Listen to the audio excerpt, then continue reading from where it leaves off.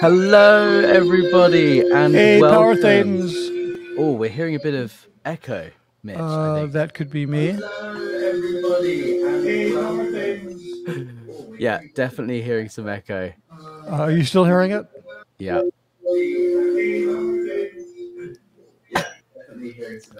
Why is that thing still playing? Have you got another tab open, maybe?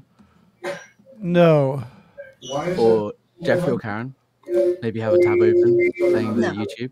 Anyway, regardless, while you guys figure that out, hello everybody and welcome to this live stream where we're going to be talking about Scientology. The con is on, how Scientology sells lies, because that is such a big topic and it is so clear how Scientology uses lies. This echo is very distracting. There's huge interference, not just an echo, just a blast of sound. I don't know what that's coming from. Maybe you could go around and figured it out. It's Jeffrey. I've just removed Jeffrey and I've added him back in. Jeffrey, I think you have a tab. He's got a tab open playing the YouTube video. So I've just taken you out for a second while you figure it out. Cool. Well, off to a rocky start. How's it going, Karen? It's going great, Karen. Doing fabulous. Jeffrey. Yeah, good. Doing great. Hey, welcome. So the con is on, how Scientology sells lies, right? Scientology uses lies to deceive and recruit people into Scientology. And so we're going to be looking at some of the big lies that Scientology so often uses to lure people in and then keep them in. And so I thought a good way to maybe start this was looking at, obviously I worked in Division 6, which is the public division of Scientology, right? Which is getting new people in. So I thought that would be a good place to start. So an example I always use of a lie and how Scientology cons people from the get-go. The moment I first walked into a Scientology org, I was skeptical. I'd heard all of the stories of disconnection, all this sort of stuff. And I asked, what's this disconnection thing? And the answer I was given, which is the same answer I would then give when I was on staff, was, well, look, disconnection is something that's massively misinterpreted. We would never force families to disconnect from each other. You know, it's a personal choice. An example would be if you're in school and there's a bully that's, you know, being mean to you or whatever, you would naturally distance yourself from that person. You know, you would naturally want to not talk to them and not have them in your life. So you're disconnecting from them. That's all disconnection is. It's just been blown out of proportion in the media. We would never force someone to break a family apart. And as we all know, that is a lie. And that's one of the first things that a lot of people will hear in Scientology. Well spoken, Alex. Wow. Yeah. They even had the nerve of their other side. They had the nerve to have their spokesman go on CNN and say, there is no such thing as disconnection. Tommy Davis. I wish we could put the clip. We could get it up, I'm sure. I would have to try and find it. But yeah, I mean, from the get-go, Mitch, you look like it's actually a video. There's YouTube called "There Is No Such Thing as Disconnection in Scientology," and there's just a clip of that. Anyway, Mitch. Yes. Were you ready to say something? Yeah, certainly. I can say a lot. The thing is, there is this.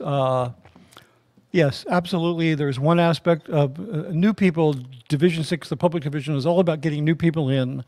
And they have actually what they call a production line, because everything in Scientology that is designed to produce something is referred to as a production line.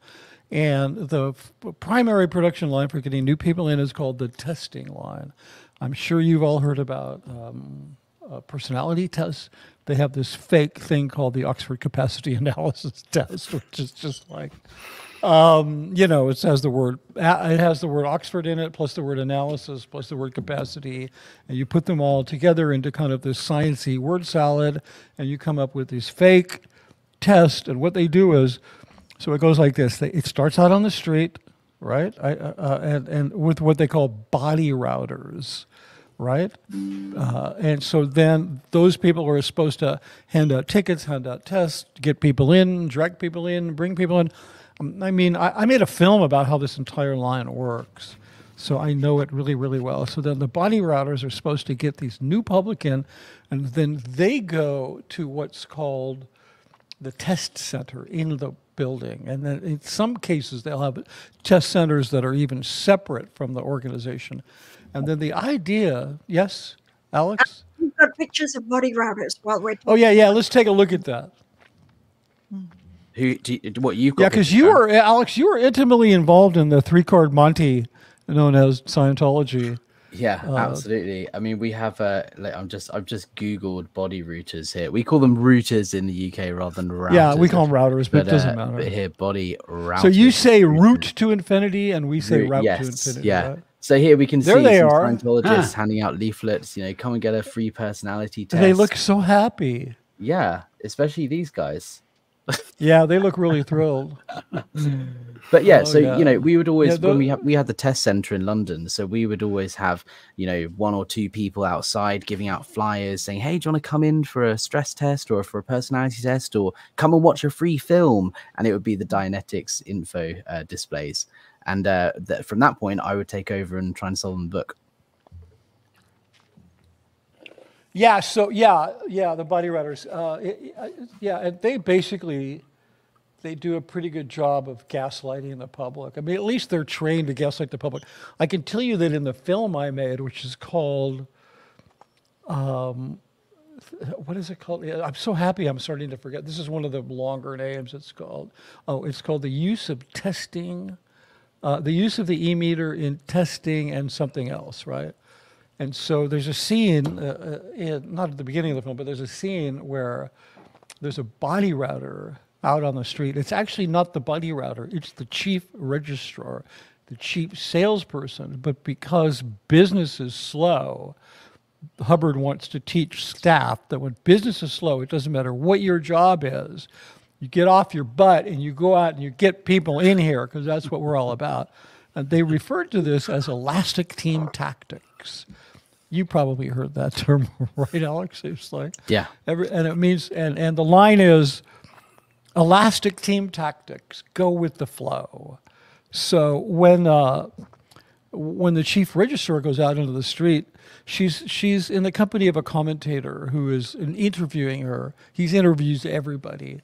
And she stops at a bus stop, and she says, this will do well. People mob off the bus.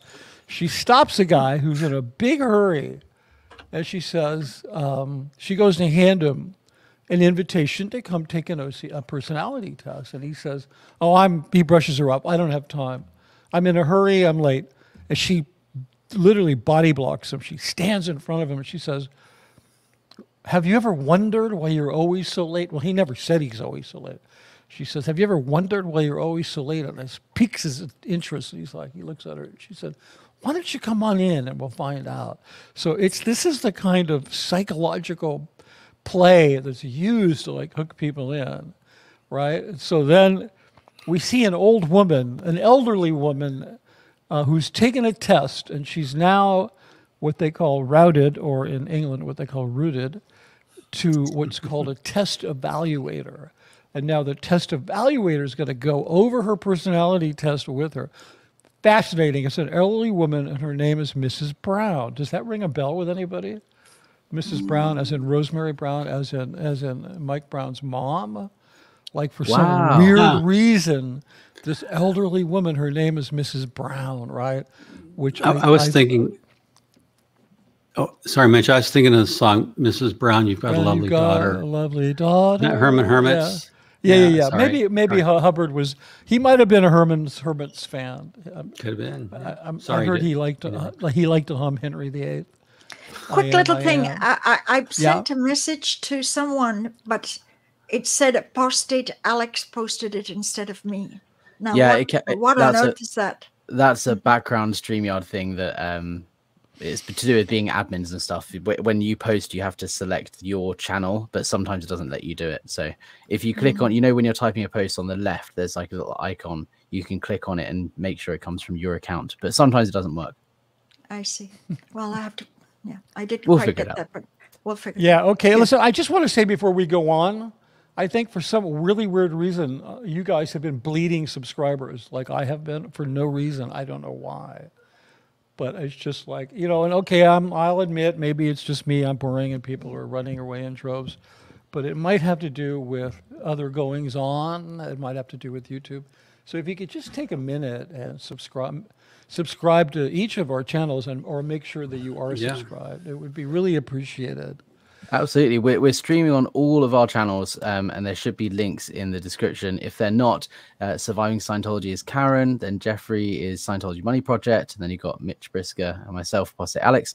We're streaming all of them. So yeah, give us a like and a subscribe. And sometimes people get unsubscribed, automatically by YouTube. It's been doing that a lot as well. So just double check. Yeah, but since I've been losing the last couple of days, it's like I'm looking at this going, what?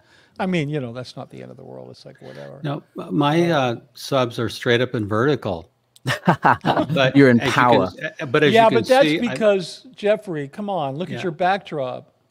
Hey, this is a killer backdrop. Yeah, you're like advertising for Scientology. They're like, no, someone asked this question, modern dancer question, Jeffrey. Why are you using that? Yeah, Jeffrey, backdrop? go ahead. Why are you using that? I want to explain. Well, one, I'm artistic. And two, no one's ever done it before. No, I think it's three. Great. It's universally recognized. And I wanted people to know that I'm podcasting live from outside Pac Base. On Fountain Avenue. You're on Fountain Avenue, right? I'm on Fountain Avenue. It's at sunset. I'm podcasting live. And so if you see German Shepherd attack dog, security guards or LAPD come and get me, you'll know. No, but it seemed like such a, when I was thinking of a background, I thought one that's never been used. This is a lot of fun to just, Alex Gibney opened his documentary with this going clear. Yeah, so I think I'm terrific. I think I'm going to do the one taken across the street from Scientology Media Productions. Well, you should, Mitch. I think if we started using Scientology, I think if we all did that, like Alex, do the London org, I'll do SMP. You do PAC, and we'll be like do our local orgs. Karen can do Celebrity Center. Karen was for a while. Just to go off topic here, she was senior case supervisor at Celebrity Center. Mm-hmm. Yep. My girl. That's my girl. What happened? Ray Midoff needed to. He was needed because Hubbard was very, very ill, comatose. And so they needed to rush David Mayo which David Mayo saved his life. But to replace David Mayo, Ray Midoff went to Clearwater. But Ray could not be given up for free. So I was the coin. They talk about coin trades like you. And I was sent to Celebrity Center because I had married Heber and we were living apart. He couldn't leave LA, I couldn't leave Clearwater, so that was the trade. Mm-hmm. Yeah, and I was there. Yeah. So for about a year and a half, I was senior CS Celebrity Center. Mm-hmm. That actually links. Are you scratching your chin, Alex, or do you need to talk? I was putting my finger up. I couldn't tell. You're like, I had a point. I had a point. So that's another con, actually, that just reminded me of a very common lie that people come across that Scientology tell you. When they try and recruit you onto staff to work for the church, they will always try and, tell you anything that will please you. For me, I was a student and I wanted to go and do law and I was interested in the legal system. And so they said, well, look, why don't you join staff and we'll post you in the legal section in OSA because we've got tons of court cases, so you can get some legal experience working on real life court cases. And I was like, okay, great. The moment I signed my contract, I was posted in Division 6 selling books, completely opposite to what I wanted to do. I ended up not going down the law route anyway with my career, but it's something that so many people experience is a con and a lie just to get you to sign on the paper. And then once you're in the contract, then you're all theirs. Well, yeah, they'll say, Alex, there's great opportunities to pursue law in Scientology, which is true. Yeah. Right. But they're certainly not short of lawsuits. Yeah. Plenty of opportunities. I have to say, Karen, you mentioned trades. And in this film that I did about the testing line, it has a sports motif. The guy doing the interviewing is like a sportscaster in like the wide world of sports. And the first person he talks to, who's the executive director at the test center, which is separate from the organization, from the enterprise, Scientology enterprise, whatever that is. What do you call it? Whatever. he says, "Hey, I haven't seen you since Flag," and the guy says, "Yes, since then I got traded for like a tech sec and a blah blah," and like they refer to it like it's sports teams, right? So they really do, like that's just a thing in Scientology, this trading thing, like. They want you to go from one organization to another, but you have to get replaced. But no, we want 2 people for you because you're so valuable. It's a whole thing that they do. Really the nuts. language used is a little bit demeaning, like bodies in the shop, raw meat. How many raw meat? So a prospective client is talked in a language as a piece of raw meat. Raw meat means you're a wog. Wog means you're not a Scientologist. Yeah. Well, it means you're less than, you're barely human. Yeah. PTS for life here. Jeff just had a really good comment. He said, one big con line is that Scientology is an applied religious philosophy to try and connect itself as a religious group instead of a giant real estate scam. Good job. Good job, Jeff. Perfectly spoken. Yeah. Well, I mean, if you believe in religion as a real estate portfolio, I mean, they worship real estate. Yeah, a lot of people do. Some people worship their wine collection, right, Jeffrey? Yeah, I wanted to, Alex sold books. I wanted to get into some of the Scientology contract stuff about how the lies are actually sold.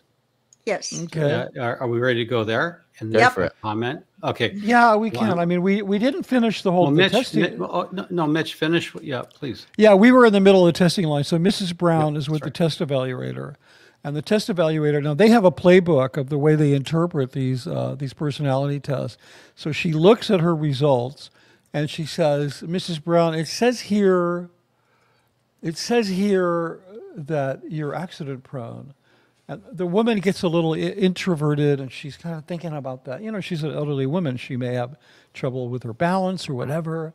But this test evaluator is reading this off a script. This result means tell this person they're accident prone. And it really catches this woman off guard because she's like, maybe I am. Then the test evaluator says, do you sometimes try to take on more than you can handle? So there's always this evaluation, like the guy in the street in the film. It was like, would you like to find out why you're so busy? And the elderly woman is, do you sometimes take on more than you can handle? So it's this idea of shoving them into what they call a ruin. And, she pulls out her credit card and right on camera and buys a course. Then the camera dollies, and there's a handsome young man. It happened to be played by the actor David Barrett, Barrett Oliver, in my mind. It was played by Barrett Oliver anyway. And the test evaluator is saying, well, maybe the girls wouldn't say that if, you didn't blah, blah. Makes a very evaluative statement about his relationship with women. He pulls out his credit card and he buys a course. So, and then it goes on from there. Then when they finish their service, whether they get auditing or whatever, then they're given this test again. And the test is used to show them that they've actually made improvement. So at that point, they're put on this hamster wheel. And it just goes on and on and on and on. A lot of people fall off, but enough stay. So that Scientology, in addition to its real estate holdings, has managed to, amass a few $1 billion. Anyway, there's the testing line, and it's one of the major cons. Mitch, you mentioned it sounds almost like a psychic cold reading. Like I could say to you, I could say to you, Mitch, I sense you're under a lot of tension these days. I sense you're uneasy about something going on in your life. And there's a little bit of stress and rush, and maybe your thoughts are a little bit scattered. That kind of thing. Yeah, maybe there's a woman involved. I mean, this is like all 9 out of 10 stuff, right? Yeah.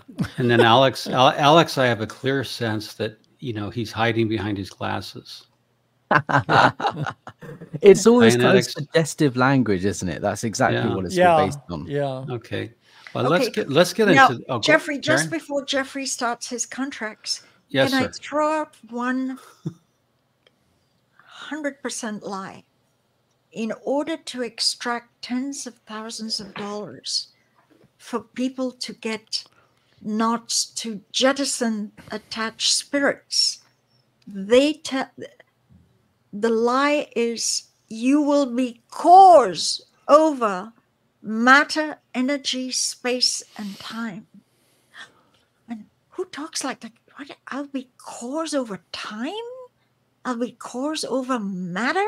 Anything material? These are very provocative, teasing, luring in promises. And if you look at tens of thousands of people who did this level, supposedly to be cores over matter, energy, space, and time, they're alcoholic, they're into violence, they have complete compulsions and so on. So there's a lie that extorts gazillions of dollars to be cores, and then when you do solar knots, you're supposed to be cores over life. Well, what does that actually mean? Cores over life? Okay, Jeffrey, you go. Yeah, Mitch, did you have a comment? No, I was thinking. Well, we'll get back. Well, let me think about cause over life, and I'll get back to it. But okay, yeah, it's pretty amazing. I mean, if you look at Scientology's, and this leads into what you want to talk about, Jeffrey. I'll do a segue here. If you look at Scientology's main landing page, Scientology.org, it says on there, Scientology has answers to life's biggest questions. Who am I? Where am I going? Why am I here?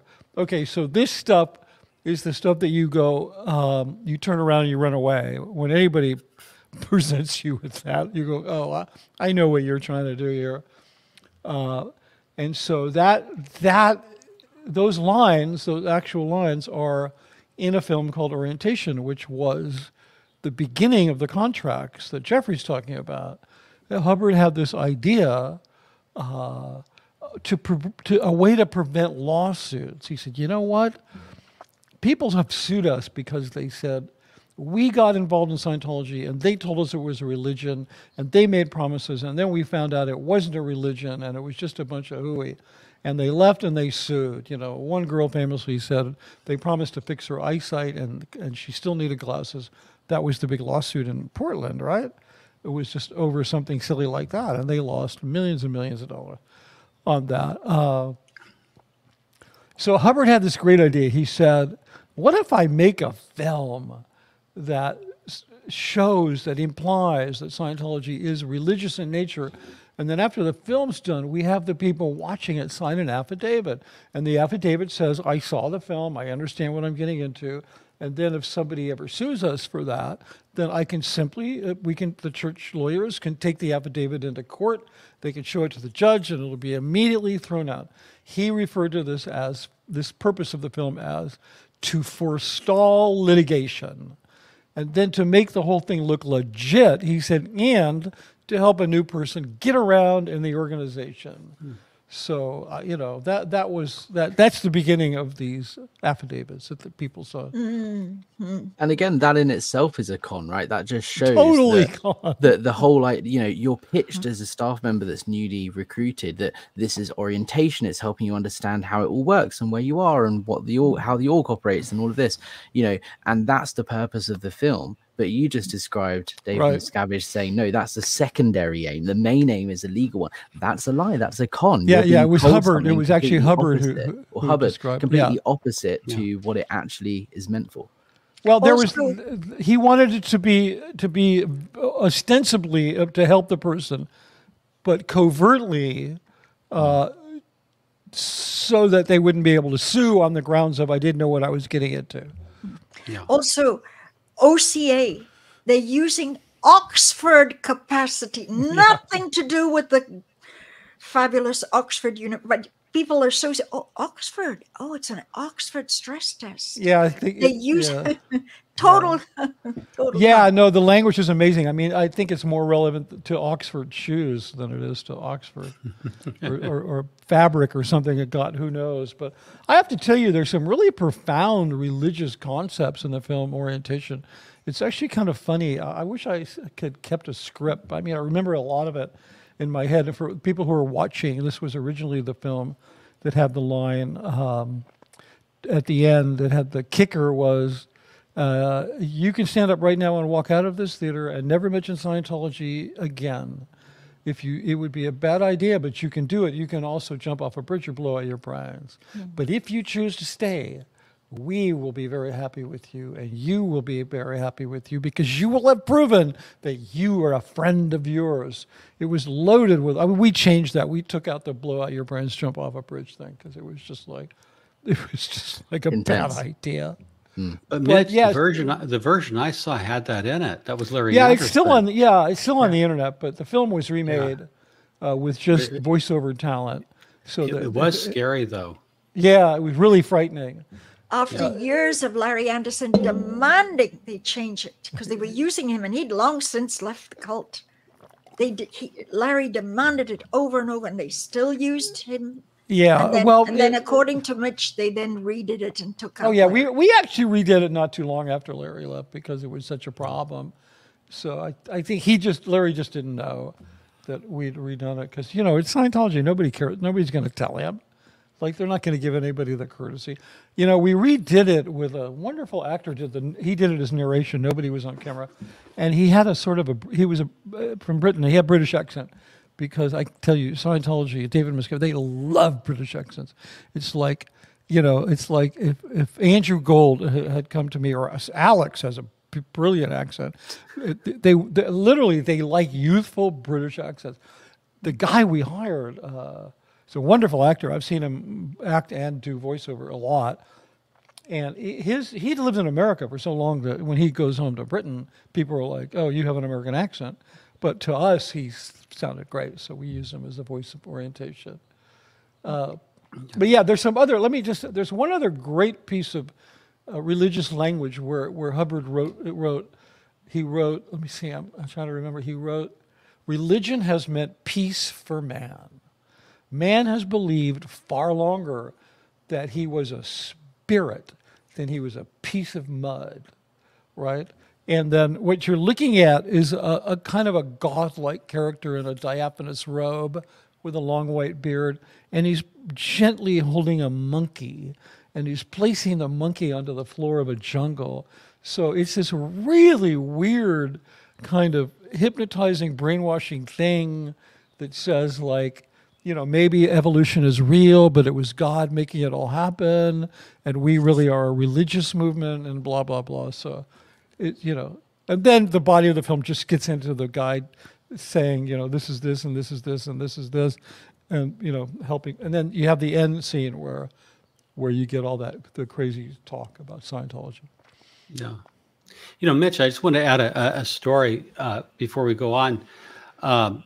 2007, 2008, whenever, you remember Jason Begay made his fabulous YouTube videos? Yeah, absolutely. Where he roared, "Show me a motherfucking clear."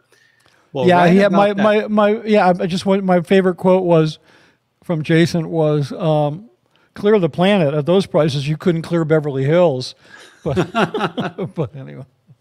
Oh, I love Jason. But so I had met Jason a few times at lunch, but around that when he left, because everyone was hooking up, Old Guard, Never Ends, Indies. Right. People who had left, former Sea Org. So Mark and Claire Headley and Jason Begay had a party, an SP party at Lake Pyramid here in California, Southern California. Right. And I remember I went there and everyone was there. And I was walking and suddenly I see Larry Anderson. Wow. And it's like, you're the guy in the orientation film. Yeah. This for me was very much a revelation because it made someone who was high level, prominent, celebrity in Scientology real. I'd already met Jason, and then Larry, he had left the day before. Wow. He had just left the day before, and he was there with his wife, and it was really quite something. He was such a nice guy. He was such a nice, decent. I know Larry. I used to see him at Tori Crispin's SP parties, but it was amazing. Right.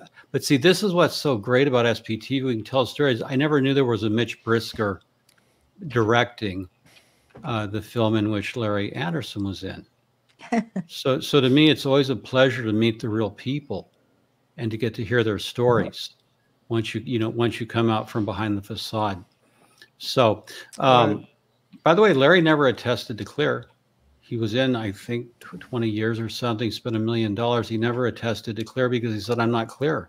And he refused to do it. So, but the legal stuff about how they sell lies, I'm going to go on share screen. Are we ready? Yeah, go for it. Okay, so let me share the screen. And this, again, is from the Scientology Money Project. Now, this is an article I did, and it covers one of Mitch's favorite topics, Scientology TV. Scientology TV's futile attempt to normalize Scientology deviance and lies. And I started out with, this is kind of a fun old 1970s era, it's an 84 book, rather. So before we begin, I want to the audience to notice that wall. Thank you. So let's just notice the wall. Isn't that a weird piece, Mitch? Yeah. Notice that wall. That's it from a training routine, right? Yeah. That's from one of the objective training routines. Yeah. Notice that wall. Thank you. Now, as we go down, I'm going to just go through this. Let me get the screen down a little bit. When you go into Scientology, and I'm going to take this off just for a minute. Let me set it up here. Let me set it up, okay? I just did a piece on Scientology billionaire Bob Duggan. Right. He spent $500 million to buy the rights for a drug from a Chinese pharmaceutical company.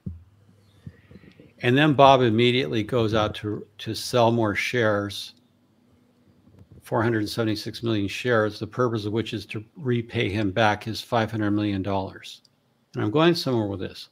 Bob wants to eliminate his risk, his financial risk. So he spent $500 million out of his pocket, but he wants his company or his shareholders to pay it back so the risk is gone. Which that's bad faith. Can you explain to the audience who Bob Duggan is in relation to Scientology? Bob Duggan is a billionaire. He's a long-term Scientologist, and he's donated over $400 million to the Church of Scientology in his lifetime. He made his money in big pharma. He invented a cancer medication, or his company, Pharmacyclics did, and they sold it to AbbVie for $21 billion. Bob's share was about 3.2, which he split with his wife, Trish. And so he's donated over 3.2 billion. So hoping that lightning will strike twice in big pharma, Bob locked up the rights to this Chinese company's drug, and it's just the rights. And then, but he's trying to raise the money to pay him back, so he eliminates his financial risk, okay, by using other people's money. To me, as an investor, that's bad faith. I talked to one of my friends on Wall Street who said no Wall Streeter would take that deal with Bob. They wouldn't invest if he didn't have skin in the game. Grant Cardone does the same thing. Grant Cardone buys a building in his own name with his own money. Then he in turn sells it to Cardone Capitalist Company at a markup and takes a 1% finder's fee.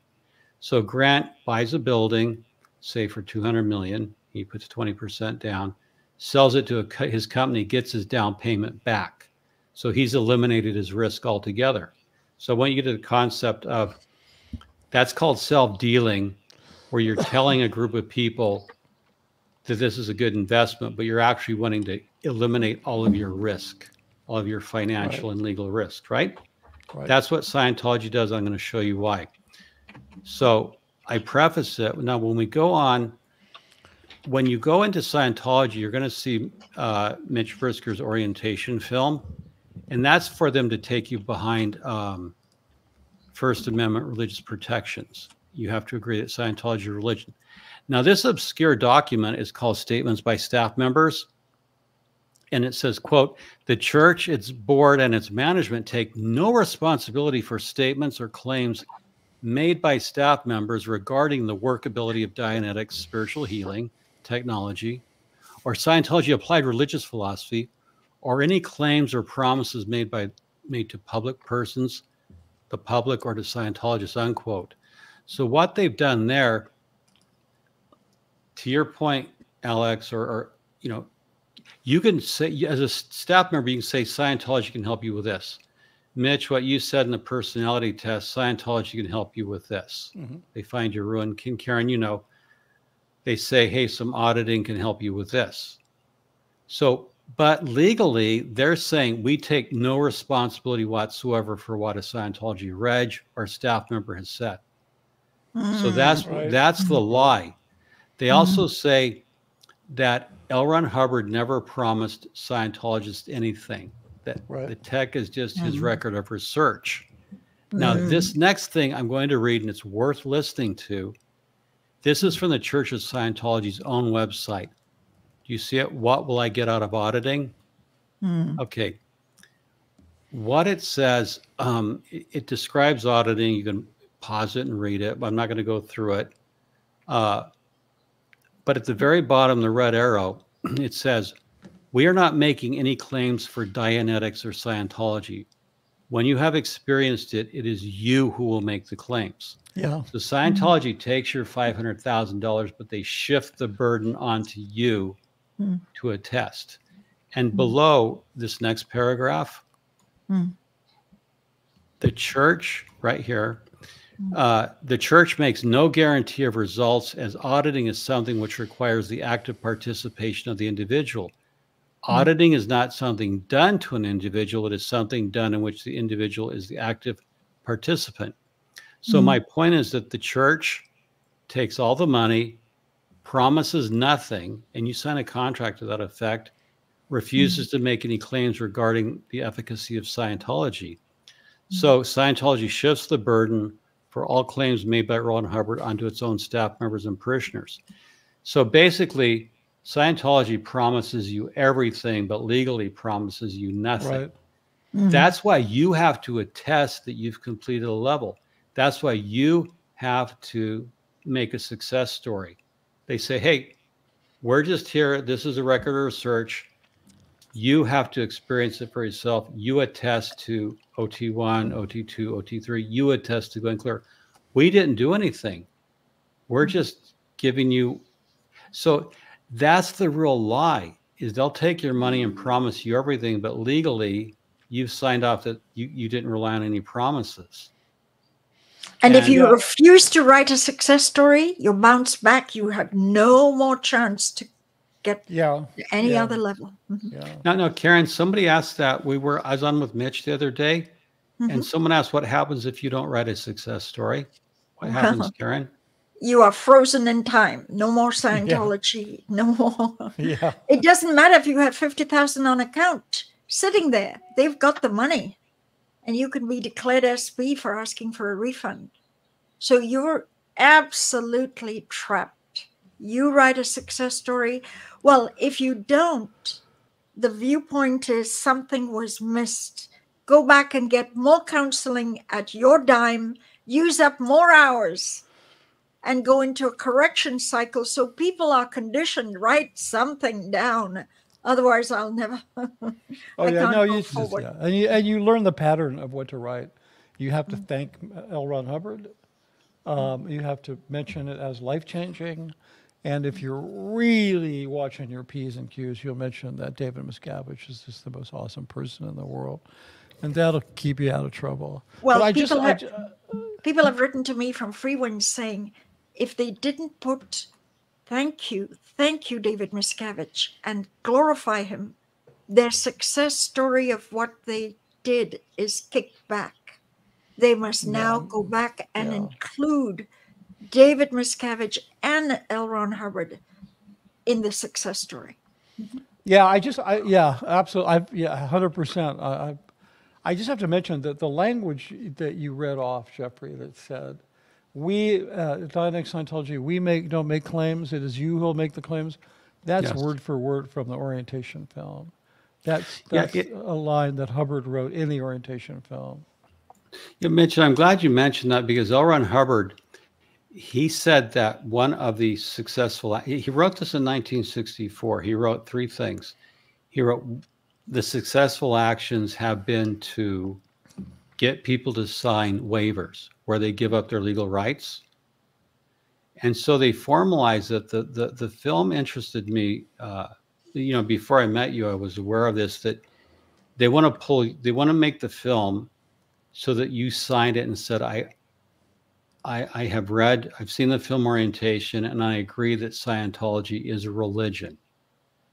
And by you agreeing that it's a religion, you give your consent to be governed by Scientology. Right. In fact, if you don't see Orientation and sign that you agree Scientology is a religion, you stop, you don't go anymore, you don't get any auditing. So the first thing they're going to do is pull you behind their First Amendment religious protections. Right. You know what's fascinating about that is in the United Kingdom, there is no First Amendment religious protection. It's a completely different legal system, but the contracts are exactly the same. You know, I had to sign a contract that says I agree Scientology is a religion, but it doesn't have the same effect here. There's no such thing, for example, as a priest penitent privilege in the United Kingdom. That's not a thing in law. There is no protection for confessionals and that sort of thing in law. But it's exactly the same contract in the US, you know, but it doesn't give the same protections here. They haven't adapted the contract, which you would think they would, but they can't adapt the contract because the legal system here doesn't allow for that protection like it does in the States. Well, here it's very important. And so Hubbard wanted that film, as Mitch said, created so you could see the bookstore. And, you know, the film is in some ways, it's kind of interesting how they take you through the bookstore. Mitch, I like the part where Larry's talking to the woman at the bookstore, and she's saying, "Oh, L. Ron Hubbard's books always sell out. They're so hard to keep in stock." And yeah, they're very popular. She points out this bundle of well, you should start with these. They're very popular. Yeah. She does this whole number. And then Norman Starkey makes an appearance in the film. Yeah, that all got redone or rewritten. Yeah, he takes us through Hubbard's early days as a adventurer and a writer and a bon vivant pilot and Boy Scout and all this crazy stuff. Yeah, I like how Norman says, "Mr. Hubbard was fully professional in 27 fields." Yeah. For us, really good. That's really good. I think, that's really good. Yeah, we did that at the, I'll tell you a funny story. We did that at the Life exhibition at the HGB. We actually shot that in the Life exhibition. And while we were in the middle of shooting, all of a sudden, I got a call on my cell phone from Miscavige. It wasn't even like his secretary saying, "Please hold" for David Miscavige. It was like, and he was panting and breathless. And he said, "I just heard you were at the HGB." "Yeah, I'm at the HGB." He said, "Can you go up to the 12th floor and interview Heber? I need it for a court case." So, you know, Heber Jensch at that point was president of the church, and he needed some kind of a statement from him to be shown in court. And so he just shut down an entire shoot. You know, it was just crazy. He said, "Go up the 12th floor right now. I'll pay you $3,000. I'm like, wait a minute. You know, and you can't say no, but I'm like, I'm already being paid to be here. It was just really weird. Like, you know what I'm saying? So anyway, whatever. It was just a funny story that I forgot about that. I associate that with Norman because it's, you know. Heber was my former husband. Heber Jensch. Right. Yeah. And the father of my son. Yeah. That's another whole story. But anyway, can I go through the 4 contracts very quickly? Yeah, please. For the audience, we have limited time. Okay, so this again is from my blog. I'll put it in the show notes. These are the 4 contracts, and the first one that Mitch referred to is called, quote, attestation of religious belief. Thank you. Attestation of religious belief regarding the Scientology religious film called Orientation. And I put it on my blog, and it's basically giving your consent to be governed, and you know it. Now, the second contract is called Religious Services Enrollment Application Agreement and General Release. And a point I've made over and over is that in America, consent belongs to the individual. Right. So you have to give your consent to be governed by a religion. And this is why I made the point that when you resign from Scientology, you should write them a letter, IAS, all the orgs you've been in, saying, "I withdraw my consent to be governed by the ecclesiastical rules and laws. So you withdraw your consent. So when you go and you give them your consent, and it is legally binding, and this also you abandon. If you look at point B, can you see point B on your screens?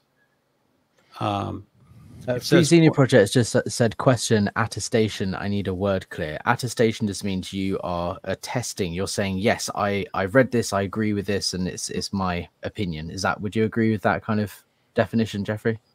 Oh, yes. Yeah.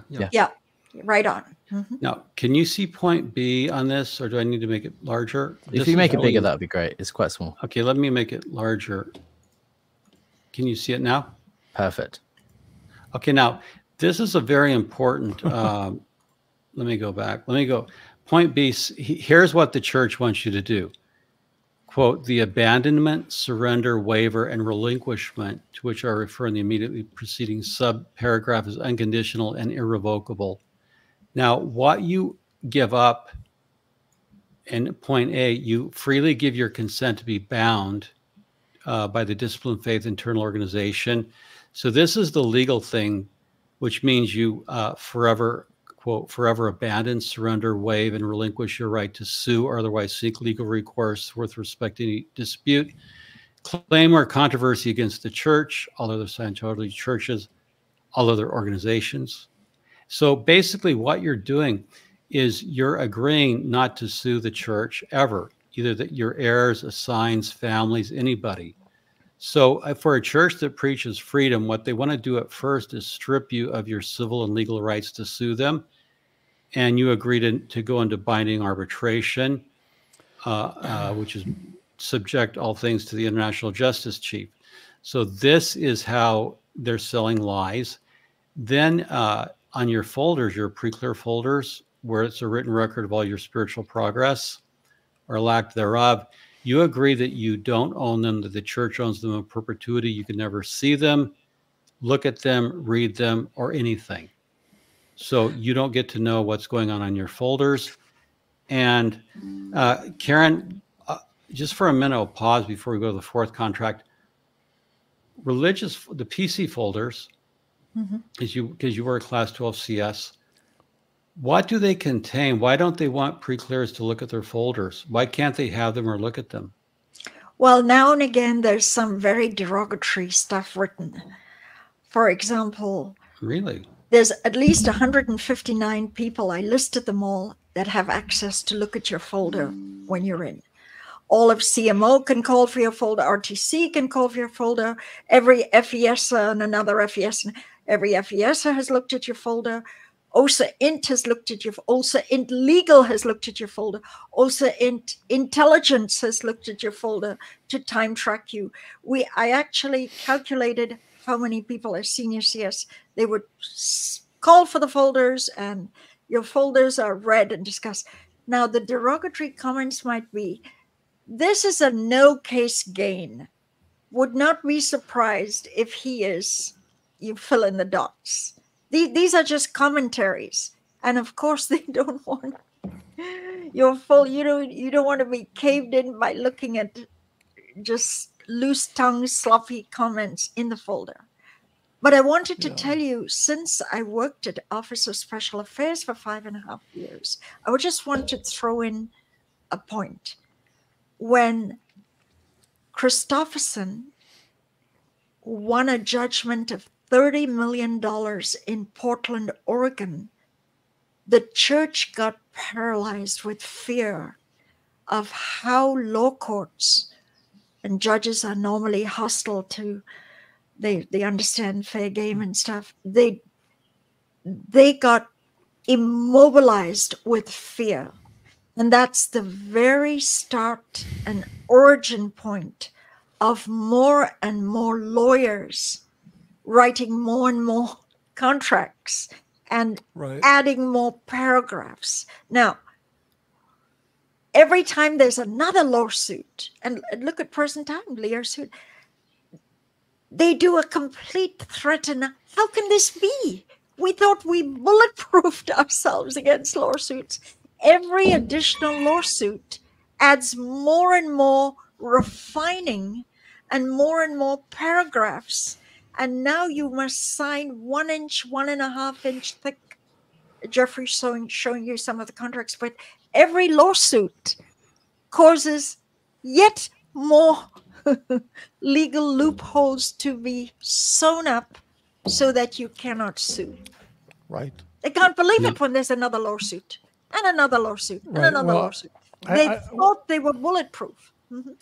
Yeah, one thing I would just like to add to that, Karen, is that when the orientation film was done, which was the beginning of these affidavits, these contracts you have to sign, it was thought that that was the end of it.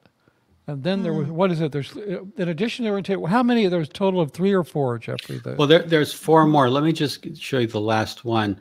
The last contract, and let me enlarge it here. The last contract's what I call the kidnap contract, is how Lisa McPherson died horrendously. It basically says if you have a psychiatric episode, or what they call a psych break, that you do not want to be treated psychiatrically because you don't believe, as a matter of faith, in psychiatry. So you expect the members of your religion to come and take you out of a psychiatric facility, as happened with Lisa McPherson. She had a psychotic episode.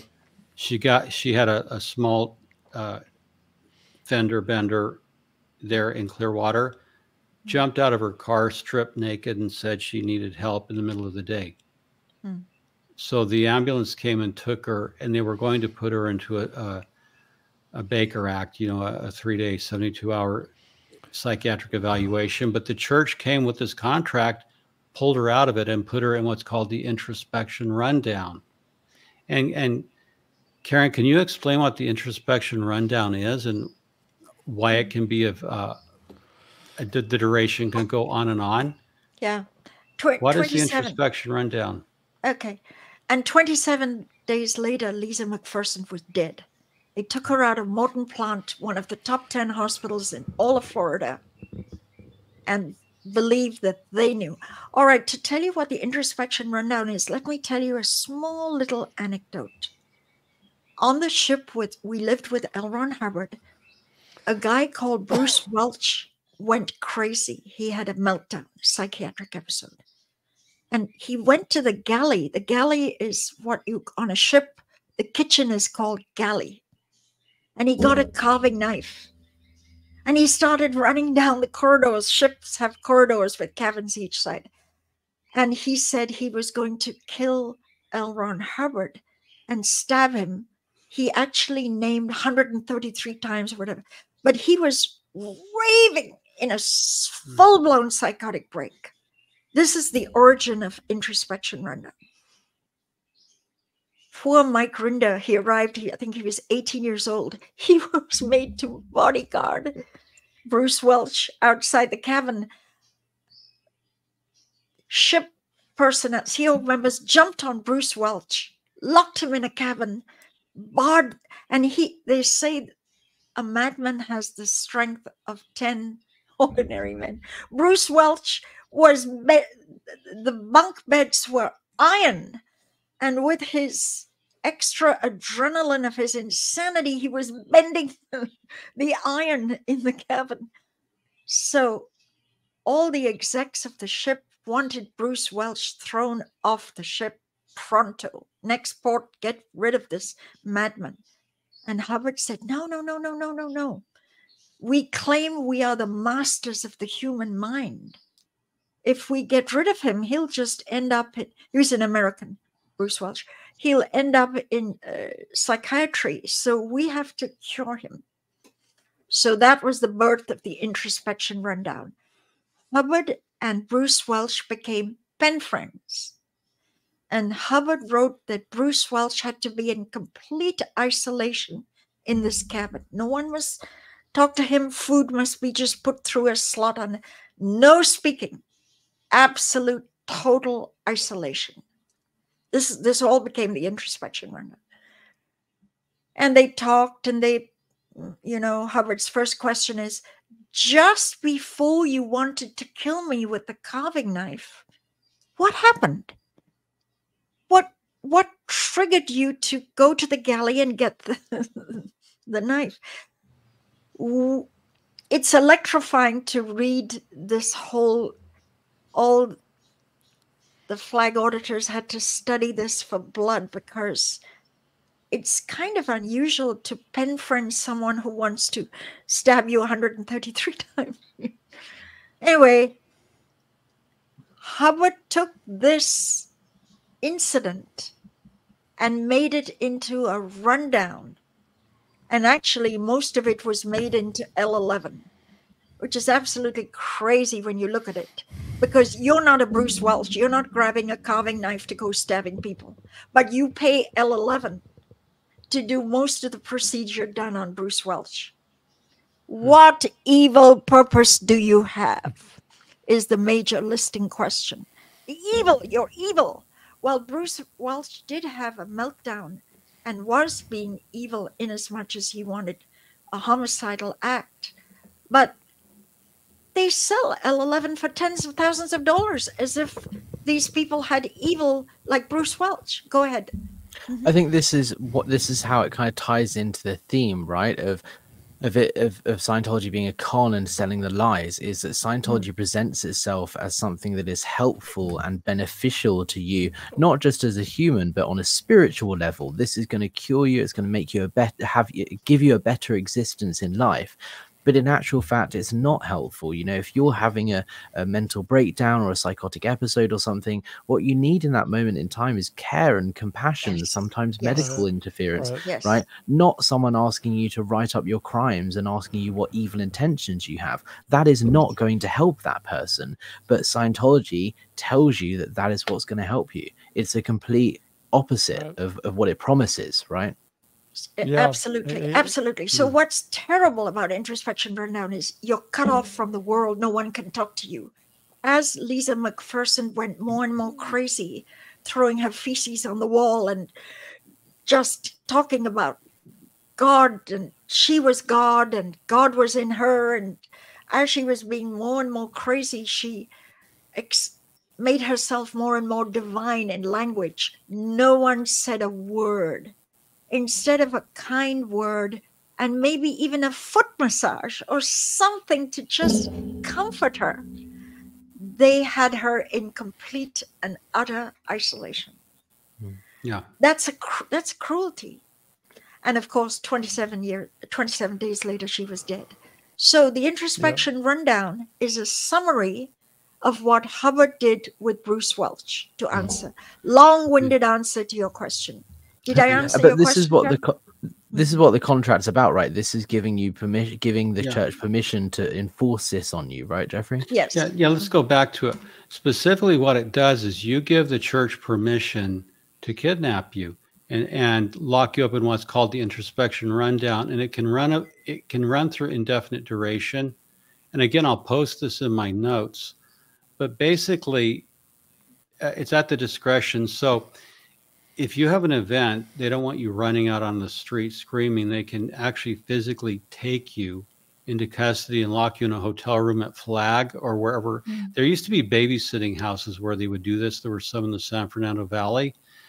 But so they take away, you give them your consent to have this done. Now, in this bolded text, it says, quote, "I have carefully read this contract and fully understand its contents and consequences. I also understand that I am not eligible for spiritual assistance unless I sign this contract," unquote. So unless you sign it, you're not going to get any auditing. Now let's go back into quote. "While it is unlikely that I will ever be in a condition where psychiatric intervention may be deemed an option, I herewith reaffirm that in such an event, I wish to receive only Scientology spiritual assistance, including, but not limited to, the introspection rundown, and that this choice is an independent exercise of my own free will. I fully understand that by signing below, I am forever giving up my right to sue the church, its staff, and any of the releasees named in the general release I signed for any injury or damage suffered in any way connected with Scientology religious services or spiritual assistance," unquote. So you release the church for any damages up to and including death. So post Lisa McPherson, and these are in other contracts. For example, if you were doing auditing at the Detroit org during the winter and you slipped and fell and broke your knee on the steps of the org, you've hold them harmless for anything that happens to you up to and including death. So basically, Scientology wants all the money, but they shift all the burden and all the risk onto you. And Bob Duggan's done the same thing with his investors, as is Grant Cardone. So there's this massive, we want all the money, and yet we want none of the liability or risk. It's on you. So up to and including death. That's how profoundly the lie is. They'll sell you spiritual freedom, but if you die, harm, get injured, go insane, go bankrupt, disconnected from your family, you agree to never sue them and hold them harmless for anything. That's why what was interesting in one of the lawsuits, and I don't remember which one, the appeals court, Ninth Circuit here in California, said to a Scientology lawyer, so the judge said, one of the three judges said, so if I went into Scientology in the 1980s and I experimented for a month or two and then left, and then 20 years later I was hit by a truck owned by the Church of Scientology, would these contracts still be binding upon me? And the church lawyer said, yes, we take that position that would be. So the church wants to say, once you sign these contracts for the rest of your life, anything having to do with Scientology, you can't sue. And of course, the Ninth Circuit said, no, that we're not going to do that. So that's interesting, but that's how they sell you lies. So the lie is in the lie is in their advertising. You know, Mitch has talked about the taglines of freedom. Everything that they put into their films about freedom, spiritual freedom, improve. What is it? What was it we talked about, Mitch, in the film? Improve your city, or improve yourself, improve your city. The tagline that was change your city, change the world. Yeah. So they have all the marketing and advertising, but the reality is in the contracts, and that's why we see Jane Doe's locked up, and they want Valerie. They want to put them all into binding arbitration. So they're not selling you freedom; they're stripping you of your legal rights. And then when you see the dirty back end, they want to silence you by locking you in an arbitration. Right. PTS for Life here said, nothing screams religion like a lengthy contract. Right. Yeah, speaking of which, go on, you know, I was just going to say, Scientology is very fixated on confession. Every Scientologist has interacted with the organization in the form of some kind of confession, whether it's a security check, which is a straight up interrogation, or whether it's a confessional, which is something you're more likely to say, you're forgiven at the end and gaslight you. But and then they like to, hang on to this thing that they call priest-penitent privilege, which, as Alex pointed out, in England, there's no such thing. But if you think about it, if a Catholic goes to confession, that Catholic has a predestined idea that what he's saying is between himself, the priest, and God. That's as far as it goes. The Catholic parishioner doesn't think, oh, there's a camera in there, doesn't think, it's being written down and it's going to be potentially distributed to the number of people Karen mentioned, 160 people, right? But Scientology claims that same privilege, but while, not keeping it, what I think the expectation of priest-penitent privilege is it's just between you and the person that you told, and that's it, period. Yeah. I wanted to note Jane Doe's comment. Some of that absurd contract junk must be enforceable. If we were out in the secular world, unenforceable, not enforceable. I'm sorry, thank you. Yeah, some of that absurd contract junk must be unenforceable. If we were out in the secular world, yes. However, under the First Amendment, the state may not make any rulings concerning religion. So with religious contracts, you're in a different part of the law where you can sign absurd religious contracts. And in fact, they're only tested when they go to court. So, for example, the Jehovah's Witnesses with not wanting blood transfusions. As an adult Jehovah's Witness, you can reject a blood transfusion. Now, however, if you refuse it for your adult child, there have been cases where the parents have been charged with manslaughter or murder. Right. So when it comes to religion in America, things are very, very enforceable. That's why these Scientology is fighting to keep everything in binding arbitration which is a kangaroo court. It's a sham. But so that's the problem, is fighting the beast that is First Amendment protection. Right. I think that links through. I was going to I can hear howling. Yes, we That have means a Halloween Borzoi chorus. It should end. I was going to say, Let me I go was going to take care say, of that. sure. I'll take you out until you come back.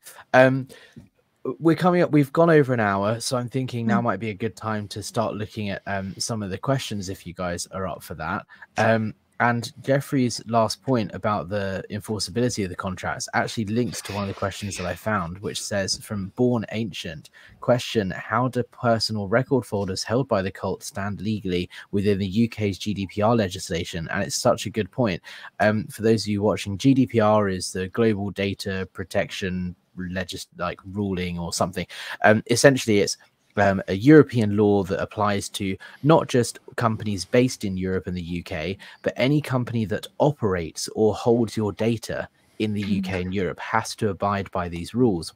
Essentially, it gives you as a person the right to your own data. So you have the right to request a copy of any and all data an organization has of you. That includes CCTV, that could be, ethics files, and your PC folder.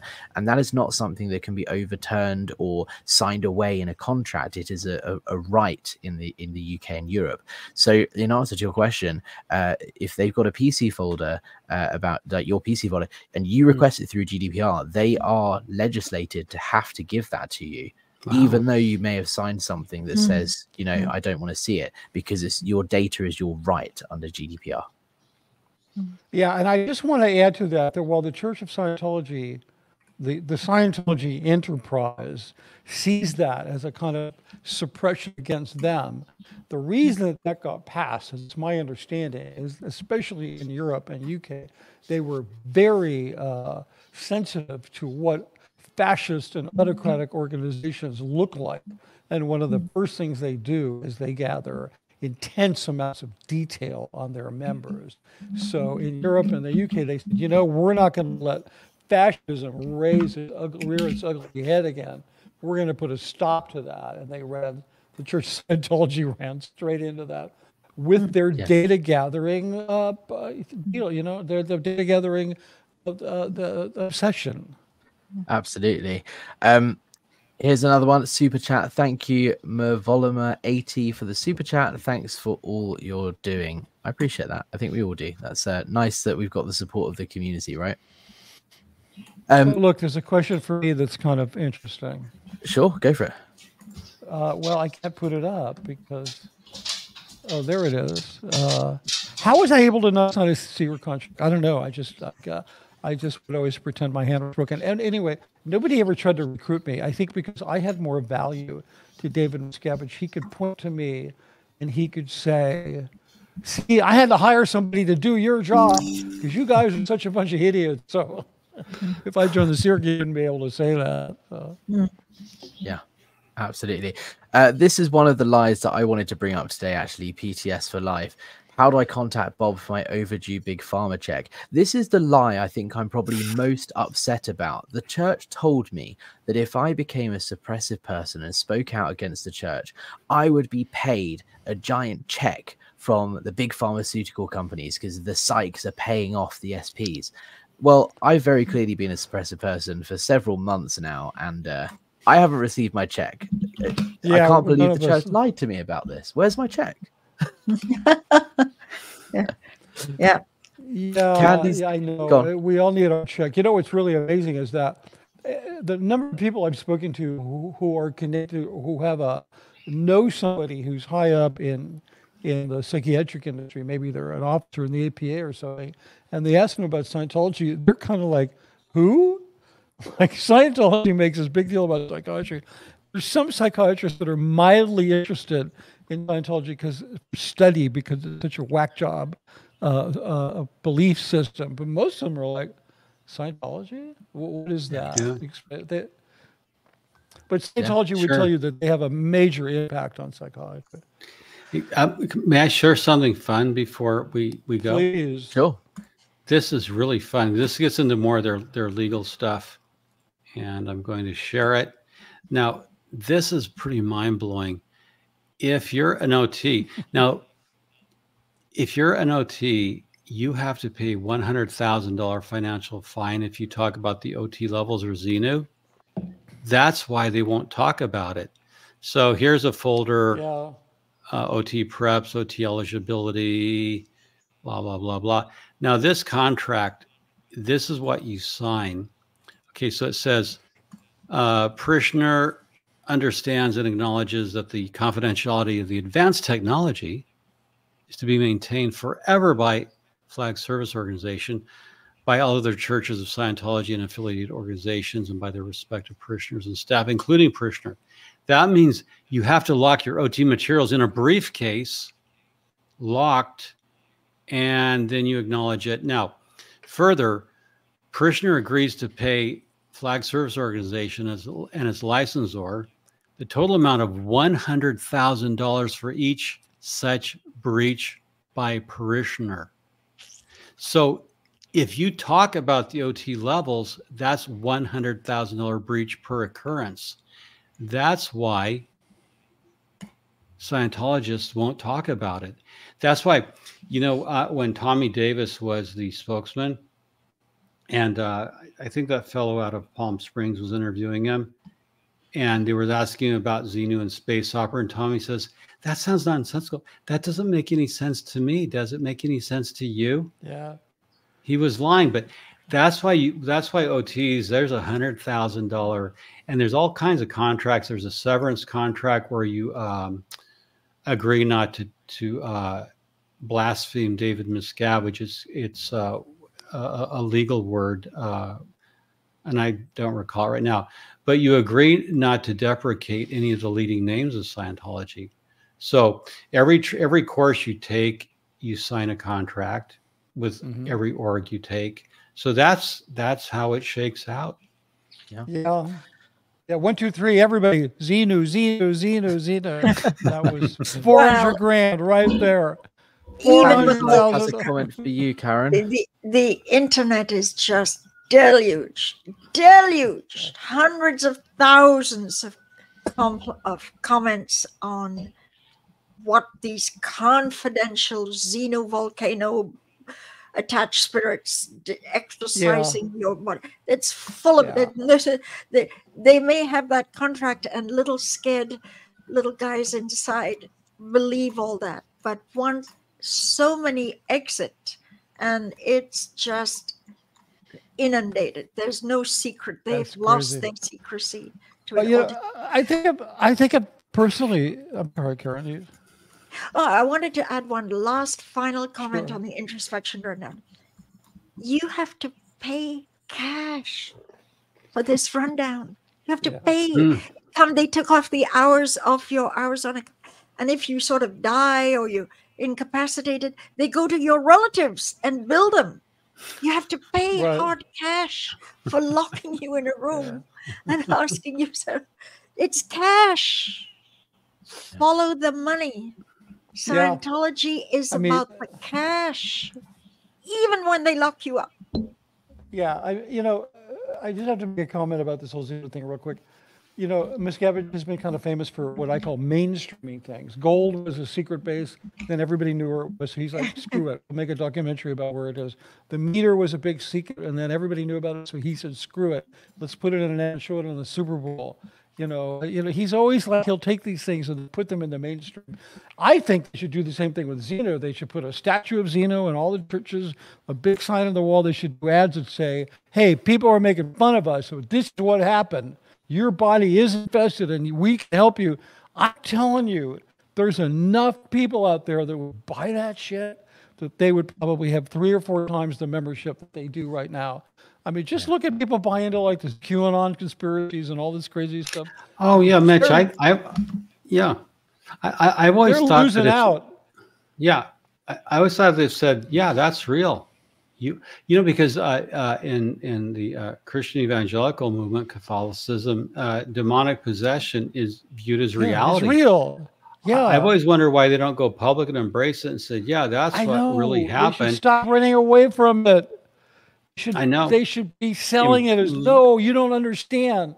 You guys are deluded because your BTs are telling you that, you know, you want to know why sometimes you're upset and sometimes you have weird thoughts. It's not your fault, people. There's a group of people that will fall right into that. Yeah, true. Yeah, somebody said here, Xenu Project said I shouldn't be giving them ideas. Don't worry about it, Xenu Project, because I know how, if they ever do that, to completely take that apart. So we're good. Yeah. Well, let's blast through these last 3 comments. Nancy Ives, thank you for becoming a new channel member. Candy's Life has a comment for you, Karen, if you want to read this one out. Oh, you're so sweet, Candy. Thank you for your kind words. I'm an old lady now. And I think Beautiful this is a old perfect one to wrap it up on from earlier. Nermin Odkin says, Scientology selling lies since 1950. Any final comments from you guys before we wrap up here? That's a bummer. No, I think that I have the Introduction to Scientology Ethics book, and according to my reading of it, we're all in violation of Scientology ethics, and it's probably lower conditions for us. What do you think, Alex? Yeah, Without a doubt. I think, Alex, unless you go out on the streets tonight and sell at least 1,000 copies of Dianetics, I think you're not going to get out of lowers. Anyway, I'm gonna go out and buy a dozen toothbrushes tonight and I'm just staying here parked scrubbing across the the street. bathroom. Yeah, I'm staying here parked across from Pac Base, so I'll be here if you want to drop by. Okay, same time, same place next week, Tuesday, 5 o'clock Pacific. All 4 of us will be here and entertain and educate you for another episode. Alrighty. Well, thank you so much for joining us, guys. And thank you, everyone. And we will see you on the next one. Bye for now.